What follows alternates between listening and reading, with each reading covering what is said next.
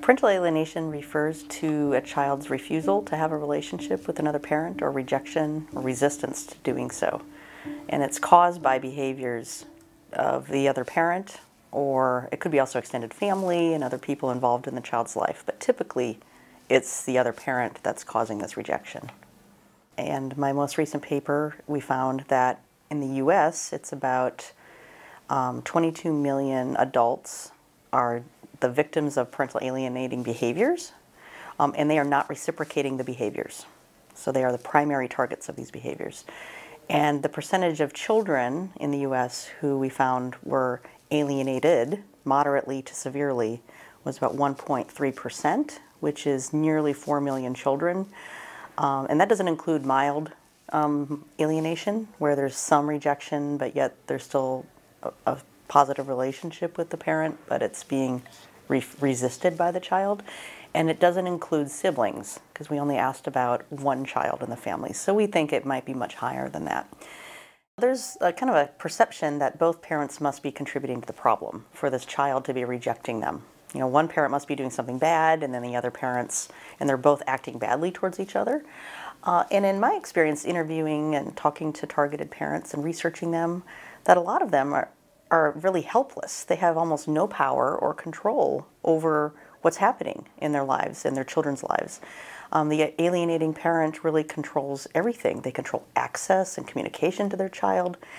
Anything that that parent will say to the child is interpreted by that child as negative and hostile towards the other parent who they're trying to protect. So my experience was that it's impossible for this person to reciprocate when you actually see the dynamics in these families. We have 18 behaviors that they admit to doing or not doing, and whether the other parent had been doing them. This allowed us to see whether or not they were engaging in similar levels of behaviors, or if one was not doing anything and the other one was. And people admitted to doing a lot of these really negative behaviors, I should mention that. But what we found for those parents who did hardly any behaviors and the other parent did 7 or more out of 18, those were the ones who were the most alienated from their children.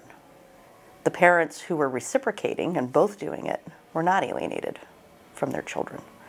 So we know it's not the reciprocity of the behaviors that's causing the alienation, and which hints at other work that I'm doing showing that this is a form of intimate terrorism, where you have a parent who has very little power to reciprocate, they have very little power to do anything, and they're the ones whose relationship is the most damaged with their child.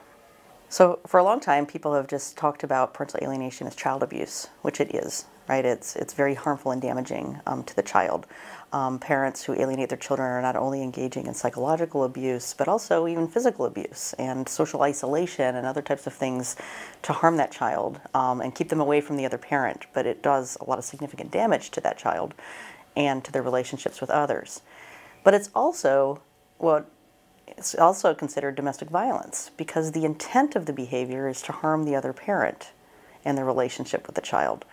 And so many behaviors that alienators do aren't always involving the child. The child can be a weapon that's used against them, but they will engage in many, many behaviors just to hurt the other parent. They'll engage in legal and administrative aggression, making false reports of abuse, calling police to do wellness checks on them when their children are visiting, even though there's nothing wrong, to make it appear that that parent is dangerous. They will send them threatening and harassing emails and text messages and badmouth them to everybody around.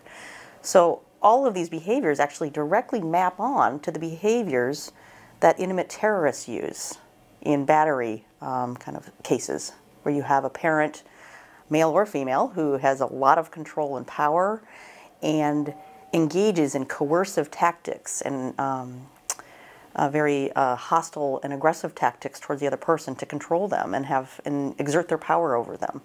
This is when I was in Iceland a few years ago speaking about this at a conference. That was sort of the basis of my whole talk, is outlining all of these behaviors that these parents are doing, and they map right on to what intimate terrorists use. We evaluated trauma symptoms of parents who've been alienated from a child, as well as depression and suicide ideation. And we found that parents across 3 polls in the US and Canada had many more post-traumatic stress symptoms as parents who weren't being alienated, and people who don't even have children. So the general population without children. So they were had the most trauma symptoms. They also were more depressed than all of those other groups. Alienated parents who were not reciprocating behaviors were the most suicidal compared to those parents who were who were reciprocating behaviors, and parents who admitted to being an alienator and engaging a lot of these behaviors. And of the parents who were moderately to severely alienated, nearly half, or 47%, said they thought about killing themselves in the last year due to a child custody dispute or conflict with their ex. So it's very severe just for targeted parents and how they're coping with this. And very few have resources, because one of the strategies of an intimate terrorist and an alienator is to socially isolate the child and the target of the behavior.